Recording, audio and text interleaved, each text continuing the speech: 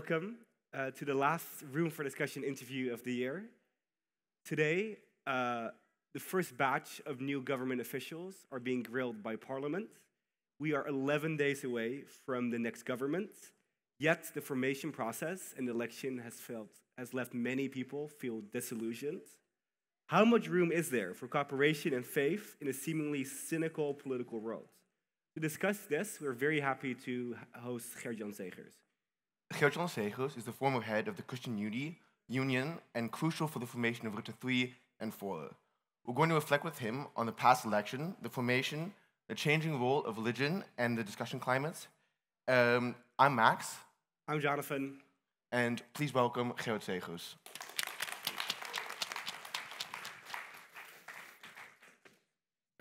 Welcome.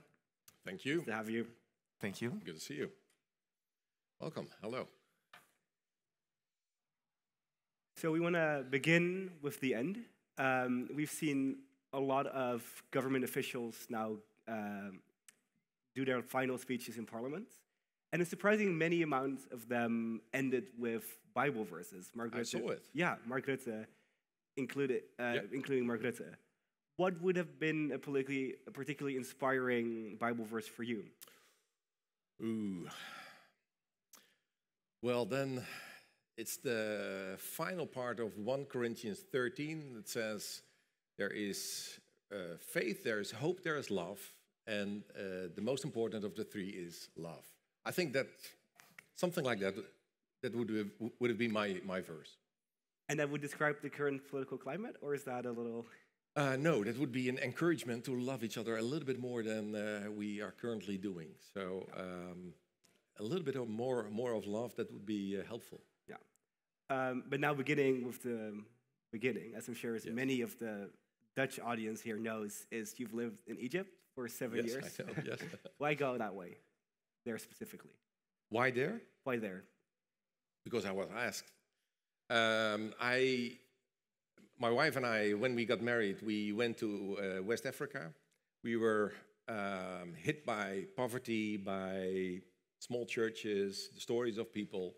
And we simply said, well, we are available to do something good. So we want to give some of the best years of our life helping other people. And then I came to know a guy, I met a guy who said, well, are you open to going to Egypt? And I simply said yes, because, I mean, we were available, we were ready to go. And so when the question is asked, then the response is, of course, yes, I'm available. So that was why we went to Egypt. So after years focused on religion and then study, you went into politics. Yeah. What drew you to the world of politics initially? That's a mixture. I'm interested in politics, so when I was young, probably like you, I was looking at debates, I was looking at second chamber, parliament, discussions, campaigns. That was a kind of interest. And the second thing is my faith. I mean, I want to make it visible, I want to make it work, so it's not something only for Sunday, not only something for the heart, but it's for reality. So I want to be with God in the midst of society. That was my desire. That's I feel my calling. If I can use the big word calling, I feel that's my calling. And how do you think your time in Egypt shaped your time in politics? Of course. I mean, I took experiences, lessons from that time. I saw the impact of poverty, the big gap between rich and poor, a not functioning government, a government that is not really democratically elected, the role of religion. It can be a blessing, but it can also be a curse, how it's dividing people, the role of minorities. So freedom is a very important issue. So I saw people who were raised as a Muslim, but then wanted to leave Islam, and they were not safe. I saw the fate of refugees, Sudanese refugees. So all these experiences shaped my view and made me value freedom, rule of law, democracy, cooperation, civil society, all these factors, I think they were shaped by the Egyptian experience. Interesting. And so you've always been open about your religiosity, and you've been the head of a Christian party. How do you combine your role as a people's representative and your own religious beliefs in a country that is increasingly a secular country? Yes, I always sensed that I was part of a minority. As I grew up outside of the Bible Belt, so I always felt I'm just a little bit of an outsider. I'm different than others. So that's a sense that I always have had till today, and that makes me value the rule of law and freedom of religion, the freedom to believe and not believe in anything. I mean that's the same value. That's the same freedom. And what also is important is when you are part of a minority, when you feel a little bit different, you have the same right to speak up, to be part of society, and to shape the future of your country as any other. So as a minority, as member of a minority, I stepped in and said, well, I want to make my faith work. I want to love my neighbor, but also I want to be a Christian in a secular country and live my life and be faithful to myself, but also faithful to a society that is very plural, very, very diverse. So that's how I combine both. Did you ever feel like you had to choose between the two? Your faith to yourself and your faith to a very plural society, plural Netherlands? You mean like being true to yourself? Yeah, true to yourself, to your beliefs, while also having to represent more than just your base. Well, of course, in politics, you have to compromise. And then it's always the question, I mean, what is a good compromise? I mean, how can you have faith in your values and be faithful to your values and work together with people with complete different opinions? And then, of course, you end up somewhere in the middle. And working together with liberals in a very liberal society, of course, there's tension. It's easier to go to a monastery and stay away from everything. That's easier, but that's not what I wanted to do. So if my faith is real, it has to be real in reality, and I want to live in peace with everyone else. I mean, even also with people with complete different opinions. I hear you talking a lot about working with people with different beliefs, but part of being a politician is also getting votes. So yes. During your term, how much time did you spend on trying to appeal to non-religious voters for the Christian Union? Not specifically. I mean, if people said, well, some people said if you change the name of your party, now it's Christian Union. If you say it's People Union, then probably I would vote. Human Being Union. I said, well, then I lose something very central to our party and to our tradition. So I don't want to do that. But as the Christian Union and as the policy of the Christian Union is a policy coming out of Christian tradition, it should be good for everyone. It should be right and fair to everyone. So we always try to serve all of society, and not only our constituents, not only our voters. So that was the reason why we were part of a coalition government. I mean, you want to serve all of society. And then when people are willing to vote for me, well, that's fine. Then I'm happy with that, of course. You've had a quite tumultuous might not be the correct word, but you've done a lot in your time at the Christian Union, in opposition, in government, yet your final seat count every election didn't really seem to change that much.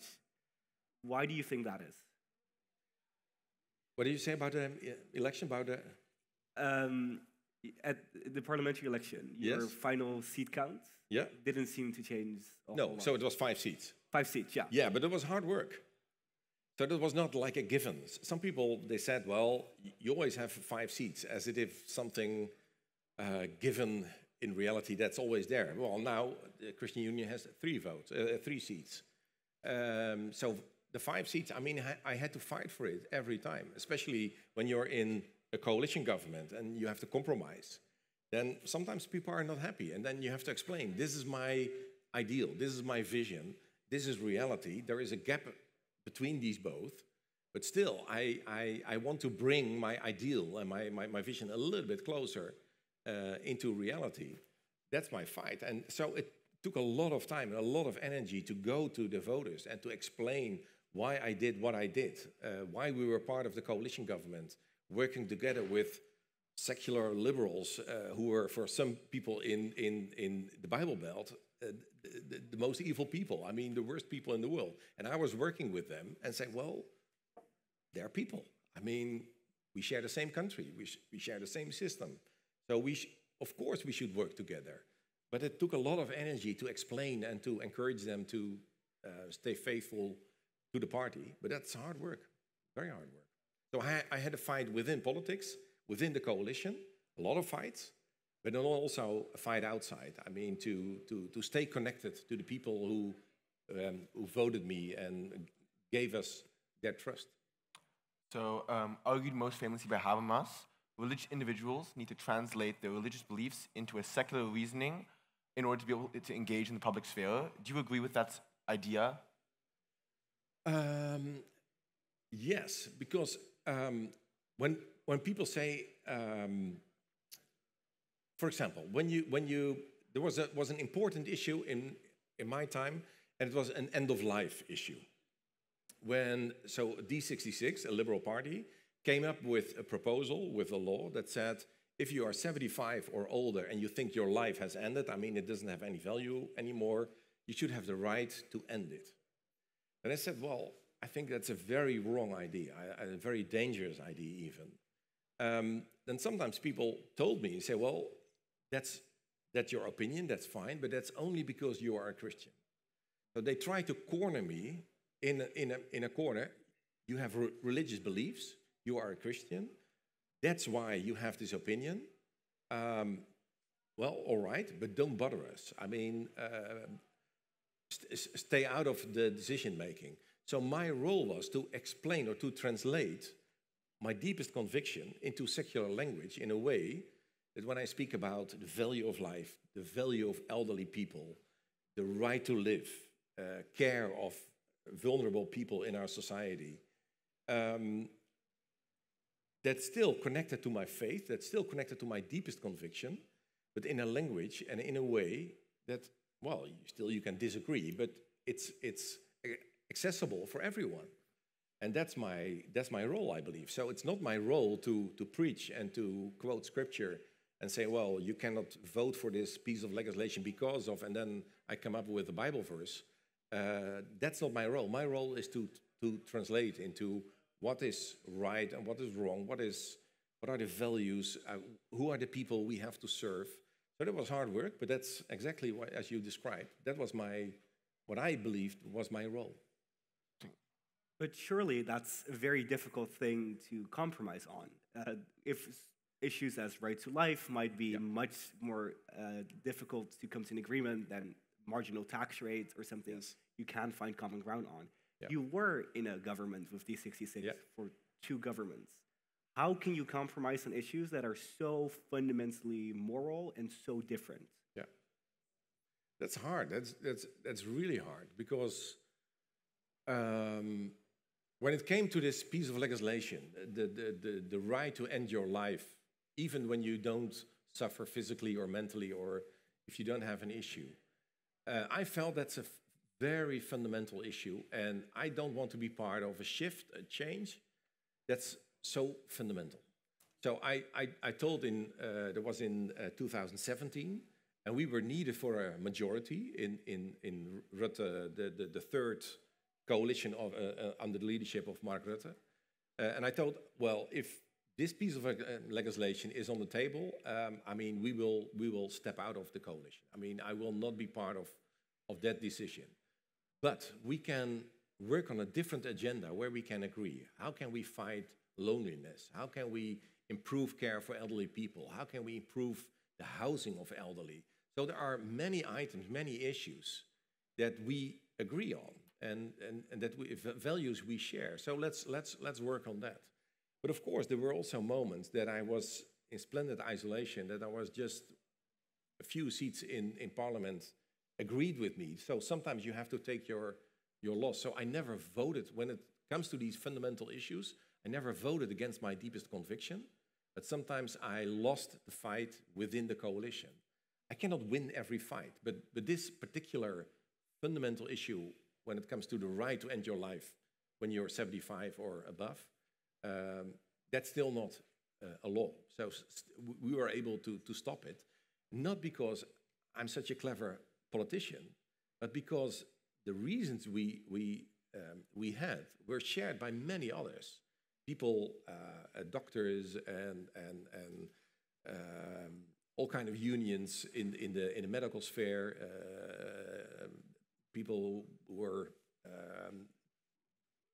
taking care of elderly people. I mean, lots of different people joined this discussion, and even people from other parties, secular parties, said, well, we agree on this issue. So it was not only my personal view and not my clever political behavior that stopped this bill, but it was good reasoning.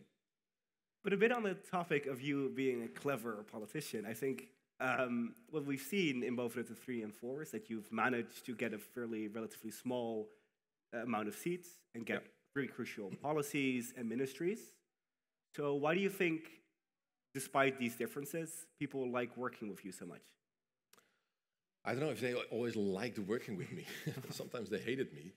But we were ready to cooperate. And that's an attitude that is very rare these days. And that's something that really worries me. Because it's easier, it's more profitable if you tell what others are doing wrong, if you just stay on the sideline and just criticize politics, criticize a government, but the willingness to cooperate, to step in and say, well, I want to work together, even with people with complete different convictions, that attitude is very rare. But that was our attitude. That was the attitude of the Christian Union. That's why we were. So when I started politics in '94, so I became an assistant to members in parliament. We were completely on the outside of the political spectrum.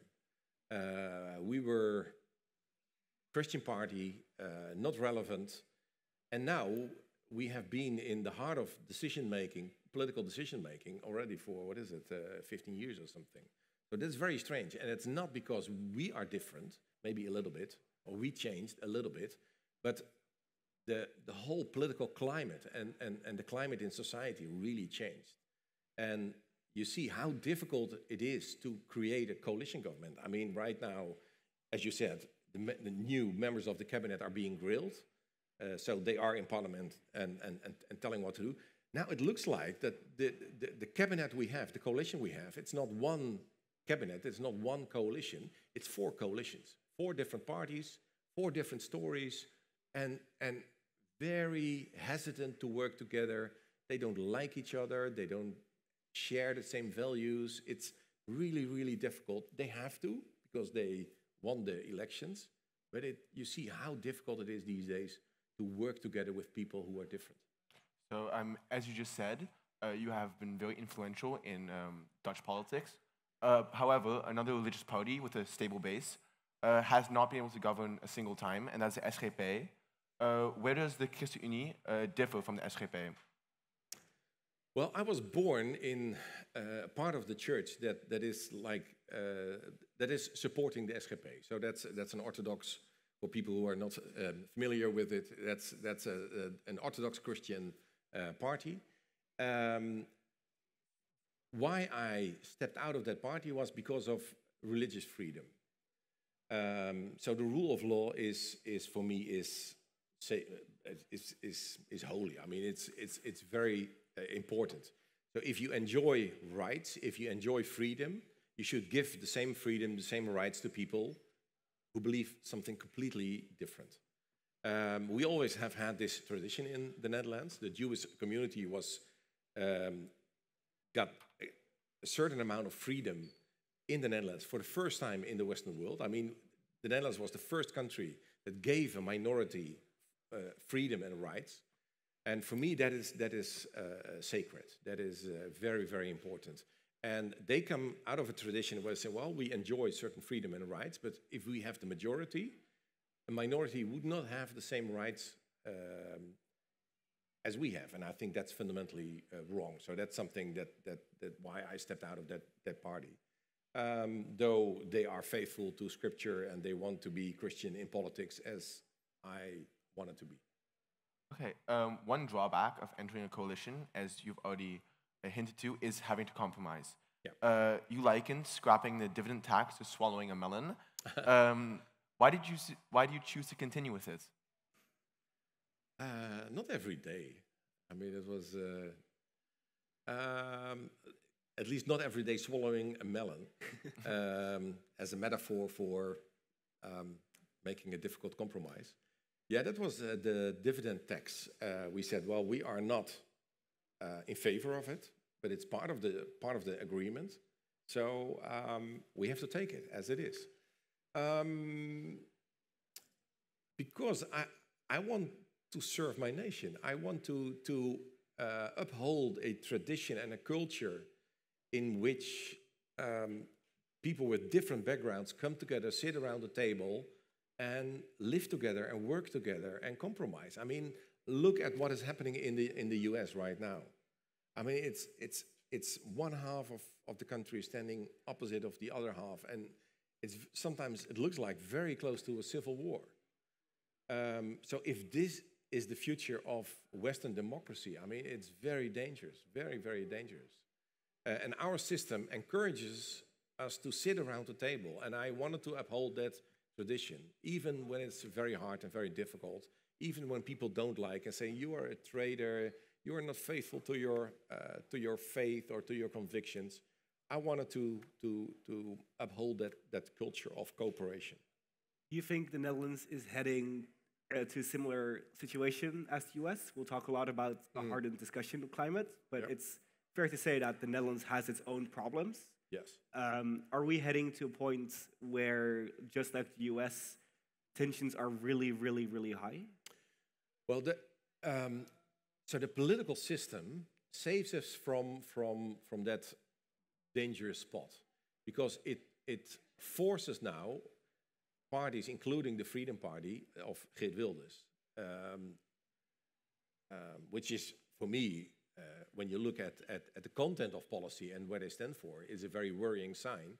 But they force them to have responsibility, to sit around the table and to do something for the country. But culturally, we have the same tendencies. We have the same kind of debating with each other. We have the same impact of social media. Social media has changed policy, changed our debate, changed our national discussion in a way that people tend to go to their own bubble and look at others as a physical enemy, as someone who want to destroy them, so they have to destroy the enemy.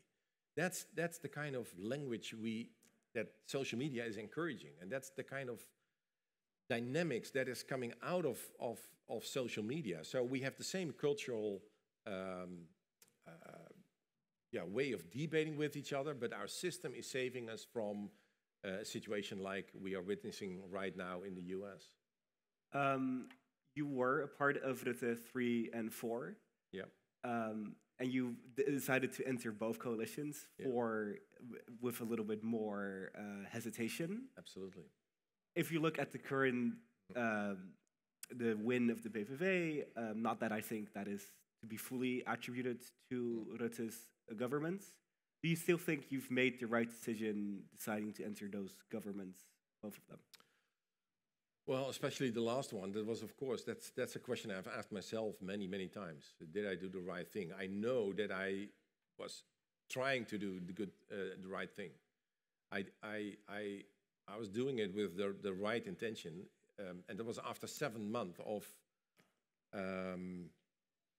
people not moving away from their position, blocking each other, blocking parties, not willing to sit around the table and talk. Then I thought, well, I don't want to see the end of our system, the end of our political culture of cooperation. I don't want to see the end of that being caused by a decision that I made. I said, after a very, very heated debate in the second chamber in Parliament, we will not be part of Rutte 4, so the last cabinet. That's what I said. Why? Because I thought a continuation of the same coalition in a climate of distrust would be very bad. I mean, it will not build up, it will not regain the trust that the political system needs. So I thought there has to be another coalition. So I tried for 7 months to encourage others to create this coalition, and it didn't work. I mean, people were not willing to bridge the gap, and so then I said in the final position, I don't want. I mean, this cannot end with my final no, with my hesitation or my blockade.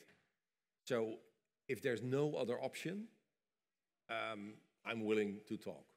Well, then you blink with your eye. I mean, then you move. I mean, then you give space and room for people to say, okay, he's willing to talk. So sometimes I wonder, maybe I should have continued a little bit longer. I should have waited a little longer. But still, I know what my intention was. And when I see the outcome, after 1.5 years, the coalition collapsed. And now the Freedom Party, the Populist Party, gained a lot of seats and is now the #1 party. It's not the outcome that I hoped for. And one of the reasons of the distress was, of course, the toeslagenaffaire. Yeah. You're currently the head of the supervisory board that helps restitute some of the people that were damaged by it. Yeah. When you talk to those people and hear those stories, is that not the moments where you understand, you get confronted by the decisions you made during those 2 governments, Rutte 3 and 4, and the distress that it caused, and isn't then later on trying to fix the problem a little too late? This drama is a symbol of what government can do to people, and the failure of the current government, and it has been a disaster. I was not in a decision-making position, so I was not in a position that directly caused the whole drama. But why I'm in the advisory board and why I'm a volunteer at this foundation that is trying to help fix the horrible damage, and now listening to the painful stories of these parents who have been followed by the government and have been in crisis, a personal crisis, for sometimes 10 or 15 years. I mean, with a lot of debt and a lot of damage caused by government itself. It's a very, very painful story. The painful thing is that it's hard to bring it back to one decision or to someone who took a certain decision and say, well, and this caused the whole thing. No, it's a chain of decisions, and it's a variety of people who were involved and caused this drama. But I felt I was there. I was part of a system, of a coalition that was partly responsible for what happened. So when I was asked, do you want to play a role in helping these people, then I said, of course. So as a volunteer, I'm part of now trying the effort to fix this. And it's a painful story, but we are trying to really fix it and bring hope back to these families that are hurting so much. So, as you previously mentioned, the PVV, or the Freedom Party, had a big win in the latest election. Yes. Many people, including Rutte, who's a preeminent scholar on populism that we had on our stage in November, put the fault on the VVD breaking the cordon sanitaire Yeah. and opening up to govern with the Freedom Party. Do you agree with his statement? Yes, I think they made a mistake. I think that was a mistake. So there was last summer, almost a year ago, that they opened the door for the Populist Party to work with them. So they made a few mistakes, I mean several mistakes. The mistake, I think, to break up with the coalition, while the compromise was there, was on the table, they were very close. They narrowed the gap between the different parties within the coalition. So I think they should have taken the compromise that was on the table. They did not. So they made migration the central issue of the whole campaign of the elections, while they were not trusted by people who want less migration. So you make it the central theme, and you're not trusted on the very theme you make big. You are making big. So that was a mistake. Then opening the door for the Freedom Party, that's a different choice. For example, when you look at the right-wing party in Belgium, N-VA, they said, we want less migration, but we will never work together with Vlaams Belang, I mean the populist right-wing party, similar to Freedom Party.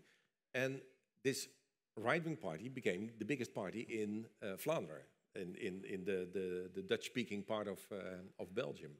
So you see that if you can be faithful to your political conviction, but if you make clear that you will not be part of a coalition government with people who are undermining the rule of law, undermining democracy, undermining institutions like the judges and free press and science and whatever holds us together, whatever binds us together in a free society, you're not working together with a party that's undermining these institutions.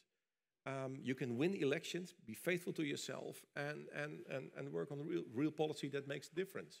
I think they made several mistakes. So from this, I'm assuming working with the PVV is not a compromise you'd be willing to make. But why is that for you different, the choice to work with PVV, different than the issues you had joining Rutte 4? Because there was a commitment with the parties that were part of the coalition under the leadership of Mark Rutte.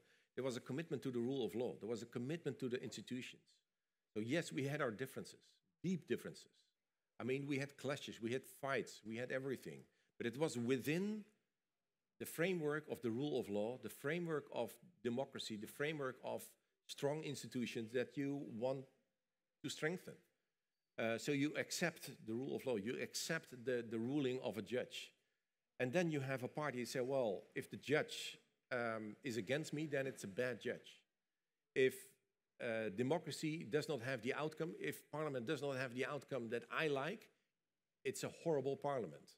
If the free press does not agree with me, they are liars. This Freedom Party has been undermining an institution that is holding us together, and it's fragile. I mean, a free society and a open culture is a fragile constitution, and you need to be very careful with speaking in this way about these institutions, and the way the Freedom Party is doing that, it's undermining everything that binds us together. So that's very dangerous. So no, it is different. Do you have a commitment to the rule of law, democracy, and institutions? Yes or no? That's the fundamental question. And I see the Freedom Party doesn't have this commitment. So now they are saying we will behave as a minister. We will. I mean, that was the past. Now we will behave differently. If these fundamental positions are just indifferent, I mean, if you just can exchange your views in a way that well, it doesn't give me any confidence that it's a true conviction and that they are truly committed to the rule of law and our institutions. I mean, it's just a political position that they will change whenever that is needed. So, but at the same time, of course, the PVV now has an extremely large seat count. Would it even be possible to avoid making a coalition with them, in your opinion? Well, I could only speak for myself and for the party that I was representing. I could not imagine a coalition with the Freedom Party. So other parties, they have to make their own choices. But still, if you, like in Flanders, like in Belgium, if you are clear and say, well, we might share certain opinions and certain views, we might have something in common, but still, if you don't have this commitment to the rule of law and democracy, we will not work together, then you see you can even win elections. So there is an alternative. But now it looked like that Labour Party and the Greens, they were the biggest enemy. I mean, the worst people in the world. While there are good servants, I mean, there are good people within that party you could work with. So the VVD, the right-wing Liberal Party, they created their own problem, and now they broke the cordon sanitaire. They broke the barrier, and they will never be able to go back. So not everyone in your party has been as principled about this as you. Eppo Bruins is now going to be the Minister of Education. How does that make you feel? Uncomfortable. I know him personally very well. We worked together for years, and also after we left Parliament, I mean, we stayed in contact. And for me, is when the political leader of your party says, we will not be part of this coalition. I think being loyal to each other and being like a family and staying together, for me, that's a very important value. He chose differently, and well, he has the freedom to do so. But personally, I mean, I was a little bit disappointed. If he tries to come back to ChristenUnie after this government? That's not up to me, but the party leader, my successor, Mirjam Bikker, said, well, we will not kick him out. Then he said, well, I will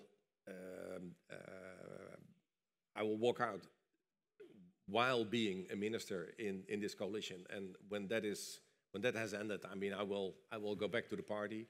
I guess he will be welcome back.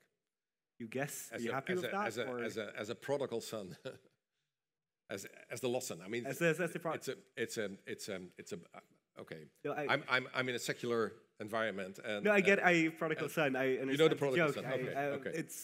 It's just that D66 and other parties have been very clear that if you join that coalition, there's no getting back. Is it because maybe the prodigal son analogy here makes ChristenUnie a little bit more forgiving, or? Well, we don't have a culture of kicking people out and being hateful to people who make a different choice. I mean, I was disappointed. I'm uncomfortable with it, but for the rest, it's up to him. And I hope he will be a good minister. I mean, he will be very important for you all here. On that note, I think we have some time for audience questions. Does anyone have a question they'd like to ask? Someone will come out by with a mic. Is there? You've said you believe the rule of law to be sacred and that the policies of the PVV are very worrying. Oh, sorry, I got mixed up. Wilders has, in his most recent election bid, combined claims that he wants to preserve the Christian character of the Netherlands with overall kind of an anti-Muslim and xenophobic sentiment, and the NSC, which was founded by a former member of a Christian party, is now in coalition with the PVV. You said that you believe the rule of law is to be sacred and that the policies coming from the PVV are worrying. What do you believe a Christian party should do when the rule of law is challenged in the name of Christianity by someone who is not a good representation of Christian values? I guess this is representing your own view. I mean, this is, you have a problem with that, yeah. I think preserving Christian tradition or culture is not a political goal. I mean, it's very hard to make that a political goal. I mean, justice, that's a political goal. That's a political agenda. Treating everyone equally and protecting freedom. Of course, I hope there will be a Christian culture in the Netherlands. I hope that the church will stay alive and will be influential and a blessing for our country. But it can never be a political goal. You cannot serve that goal with political means. That's very dangerous. Whenever any government has a religious agenda, in a sense, making people more or less religious, that's very dangerous. You see it in Iran, you see it in Saudi Arabia, and it shouldn't be the goal here. When religion is used, whatever religion, to oppress people or to limit freedom of other people or limit personal freedom, then a government should step in. So, well, religious freedom is never, how do you say, isn't the same as the freedom to oppress others or misuse freedom. So then you have to protect freedom in other way. So, of course, when Geert Wilders is using these words, I mean, he is addressing people with a Christian background and of course, trying to gain votes. So when I was, for example, in a debate with him, when I was defending religious freedom, also for people with another belief and another faith, people of other faith, for example, a Muslim, then he said, "You are not a true Christian. You are a terrible Christian. I'm the right guy because I'm defending Christianity." So of course that's something that he's using. These words he's using, but to me that's not the right policy. Yeah, and sorry, maybe I didn't ask my question correctly towards the end, but and what do you believe is the role of a Christian party when that happens, when somebody does use Christianity in that way for political gains? Well, speak up, as I have been trying to do. So whenever religion is used to oppress others, and it can be in different names, it can be in the name of Christianity, it can be in the name of Islam, it can be in any other conviction, then you need to speak up. But also when it's done in the name of Christianity. And I believe freedom is very important. Also the freedom to not believing in anything or not being a believer anymore. I mean, you have the freedom. So personally, I hope everyone gets to know the God of the Bible, but I will never force anyone and never use political means. So I cannot allow others to use political means to force people to believe differently, to behave differently in a religious aspect. So yeah, speak up. That's the response. And of course, you've left the world of politics now. Yes. And if you look at the amount of party leaders and parliamentarians that have left the government, left parliament. left politics, infamously Kaag, because her family simply couldn't deal with the risk to her safety. Yeah. The guy that called her a witch has been rewarded with being the biggest party. Exactly. Has politics simply become too nasty of a place to work? Not too nasty, but it sometimes very nasty. That is true. And when it comes to Sigrid Kaag, I mean, it's a very painful story. So she was someone who was serving international bodies and was coming back and wanted to serve her own country, wanted to come back, brought her family. He was very much impacted by this culture. And it was because all of a sudden she came here and it was kind of a shock to her, I guess. For us being here, I mean, we got to know, I mean, we got used to that climate and that culture bit by bit, grew gradually into it. I mean, we all have had issues of security and court cases and that's hard. And as I was mentioning, social media especially has been terrible, and that's really undermining an open climate, an open culture of discussion, disagreeing, and we see it in all parts of society, and probably as well maybe in university. I mean, how much openness do we really have to listen to someone with another conviction, as we are witnessing now?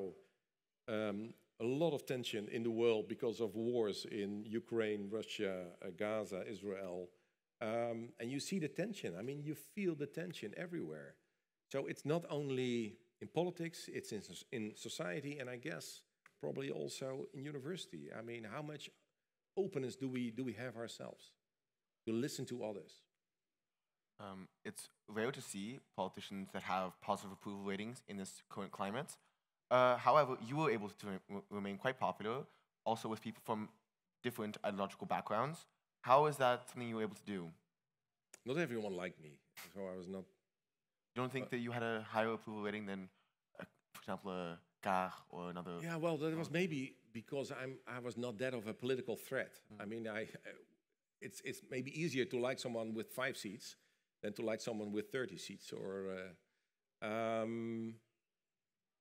I don't know. I mean, I cannot answer that question. I try to be faithful to myself. I try to be honest. The difficult thing of being in politics, I thought always. I thought when I'm honest about my intentions, when I'm honest about the way I came to make a decision, maybe people will still disagree, but they will trust my motivation. They will trust my my motives.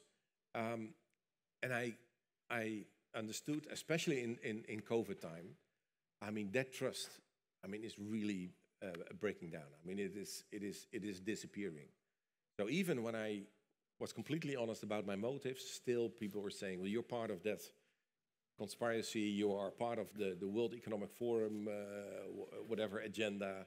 And then, so sometimes even within my own party, so when we have this discussion in the summer of 22 with nature and agricultural standing opposite of each other, with a huge debate, with the flags upside down. I mean, it was tearing our society apart. I felt within my own party and within the Christian community, a lot of people didn't trust me anymore. And that was painful, because I don't mind if you disagree with me, but not trusting, that's very painful. But that's part of political culture, I guess. About political culture, I think you've hinted on this before. The political discussion climate is becoming quite nasty, but not everyone is affected equally. So women and minorities, you've been an incredibly prominent voice specifically around the fight against anti-Semitism. Yes. Why is that a particularly important issue for you to focus on? For me, political fights always started with a personal encounter. For example, I was fighting human trafficking. That started with an encounter with a victim from Ghana. It broke my heart. I had a fight against the way labor migrants were being treated, because I saw it with my own eyes.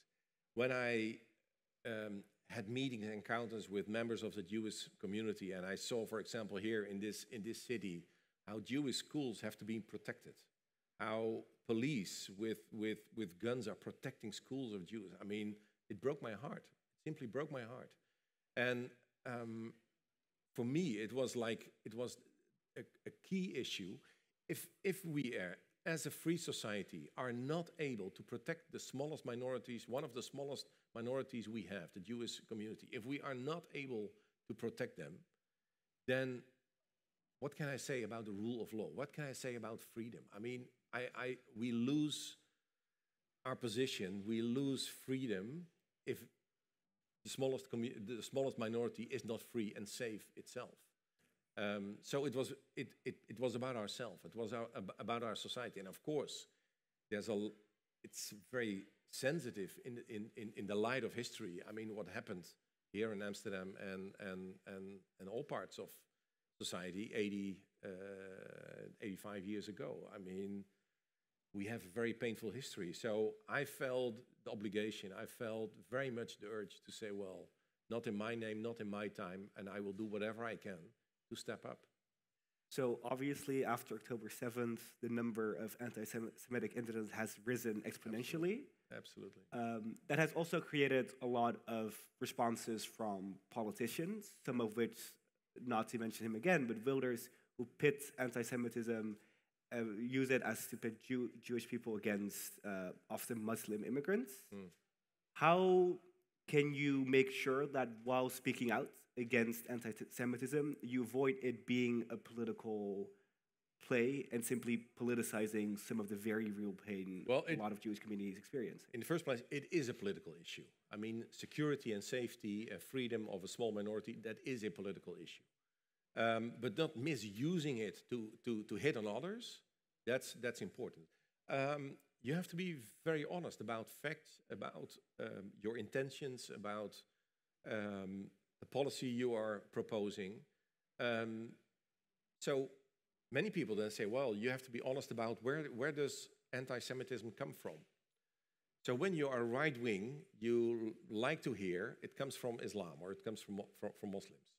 When you are maybe on the left side of the political spectrum, you like to hear it comes from Thierry Baudet or it comes from right-wing. Well, the reality is it has different sources. And the reality is it was in so-called Christian Europe that Jews were not safe. My second name is Martin, named after Martin Luther, so one of the reformers of the church. So my parents liked him because he was a central figure in European Christianity, but he wrote a horrible book about Jews. Horrible book. So it's part of my tradition. So you have to be very honest about the past.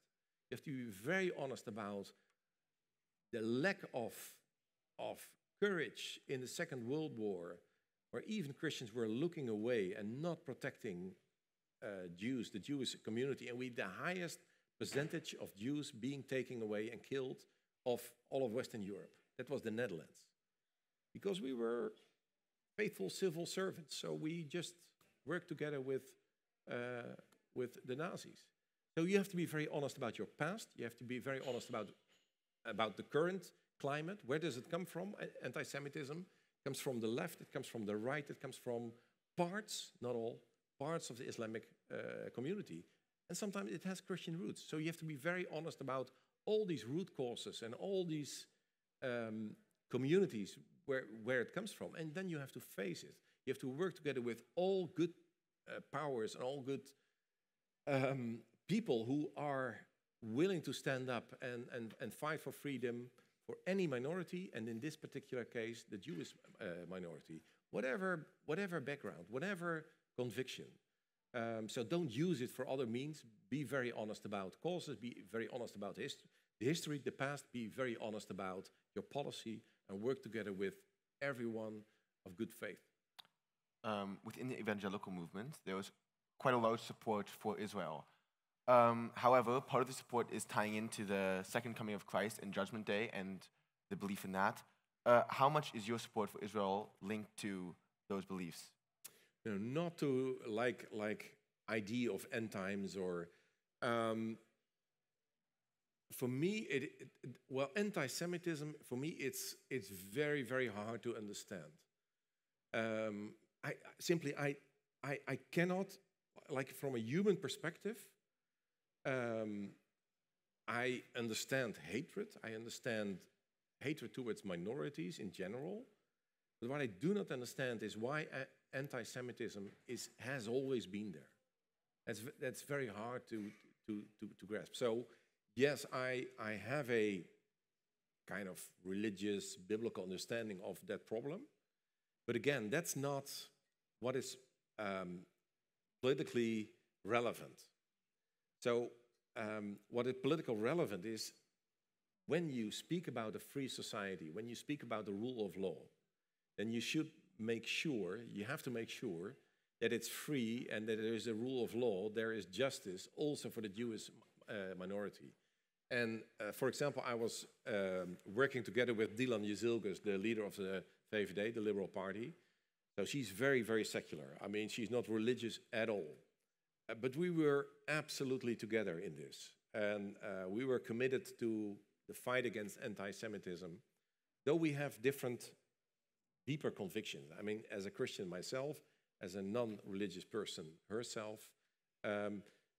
So these ideas about end time, about whatever, I think it's not relevant when it comes to the issue of, is this a free and safe country for the Jewish community, yes or no? So, but not per se about the anti-Semitism question, but more about Israel. Your general support for Israel. Does that belief tie into there at all? No, because again, I can translate, I mean, whatever conviction and whatever faith I have, I can translate it in secular language in a world where anti-Semitism always comes up, sooner or later, shows its ugly face. Having one country, one tiny country, where Jews are welcome and have the right to govern themselves, I think that's a very important part of my political conviction. That Israel, yes, has the right to exist. But that doesn't say where are the borders exactly. Well, of course, there has to be peace with Palestinians. Of course, there has to be justice and freedom for Palestinians as well. So that's a very difficult, tough political issue.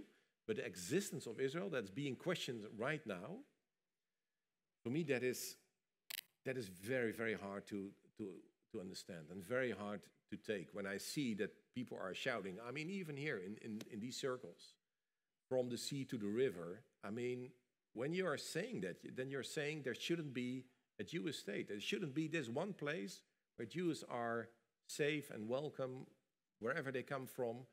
Well, with our history and with a world that has witnessed anti-Semitism everywhere and all the time, I mean, I simply do not understand that you scream slogans like that. For me, that's very hard. So moving on from the discussion about anti-Semitism, which we'd like to talk more about, but we have time constraints, we'd like to zoom out a bit.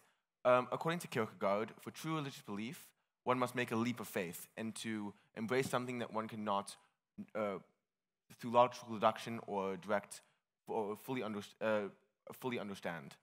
Is this something you personally had to do for religious belief?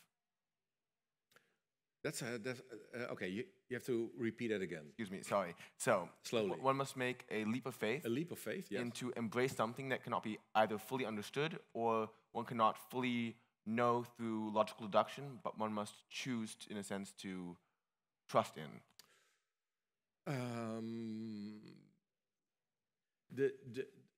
Why I am a Christian? That's not. It didn't start with reasoning, but it started with an encounter, personal encounter with a reality, with a person with the name Jesus Christ. But it should be reasonable. And so I cannot continue to believe in something that is unreasonable, that is silly, that has no evidence at all. So of course, I mean, I also have reasons to believe, but it didn't start. So a religious conviction usually doesn't start with reasoning, but it has to make sense. Because I don't believe in dwarves. I don't believe in whatever creature you might come up with. No, I believe in something historical. I believe in something with a long tradition. I believe in something that goes back to real events. So yes, there are good reasons to believe, and but the thing is, if I sum up all my reasons, that probably, I don't know if you are a Christian or not, but probably it will not convince you unless you have a personal encounter yourself. So yes, there is a leap of faith, but it's not a leap of faith in a dark hole, and not a leap of faith in something that you cannot reason with. I mean, yes, you can reason with faith. You can reason with, does God exist? Is there, I mean, are there clues of something called God? I mean, and yes, there are clues. There are reasons. And there is good reason to be a Christian. But yes, it's in the beginning and the end, it's something of the heart. It's something of a deeper conviction and on an other level than only reasoning and your mind. Regardless of personal encounters or matters of the heart, what is true is that the Netherlands is much less religious than it used to be. What do you think the place of religious figures like you in a secular political world, as well as religious parties, as ChristenUnie, are in a world that has become very, very secular? Well, sometimes I was the only Christian people knew. And so when you had like discussion, they said, well, we need a Christian. And there was a kind of Christian they took, well, we need a Christian, so we take you. I think it's very important to be visible, to speak up, to serve your country out of faith, out of love of your neighbor, and to make visible that Christianity has its place. The Christian tradition is very valuable, and it's a living tradition. I mean, it's not something of the past. It's something of now and something of the future. I mean, the future of the church is less white, is less Western, is much more Asian and African and Latin America. But even here, there is a very long tradition with deep roots. Until today, I see that people are being touched by Scripture, being touched by the story of Jesus Christ, and it will continue to be the case. And I just simply want to share well. And you can even be a normal person, and you can even be in politics and sit here in the UvA and discuss current issues, of course. We'd like to thank you for this conversation, and we'd like to thank you all for coming to our last interview of the year. Hope you enjoyed our programming over the last year, and hope to see you all next year. Should you miss us terribly, you can still go to our YouTube or Spotify to listen to past interviews, or listen to our podcast, The Ivory Tower, in which we discuss things with academics who have inspired us. That should be enough, hopefully, to satisfy your room for discussion craving until September. Thank you very much. Thank you.